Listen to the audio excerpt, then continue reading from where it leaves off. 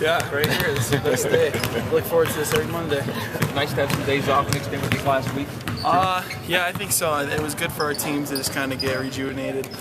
You know, we went through a long stretch there and didn't have very many days off, and we were able to get a couple off.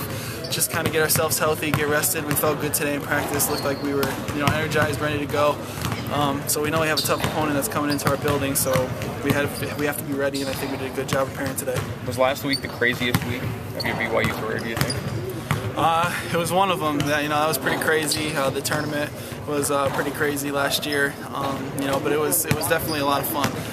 But it's over with now, and we need more of those to come. We need to continue to play well, never be satisfied. Know that we have tough tasks ahead of us, and we can't look back on anymore. We're moving forward. What would it mean to you to finish the season as the nation's leading scorer?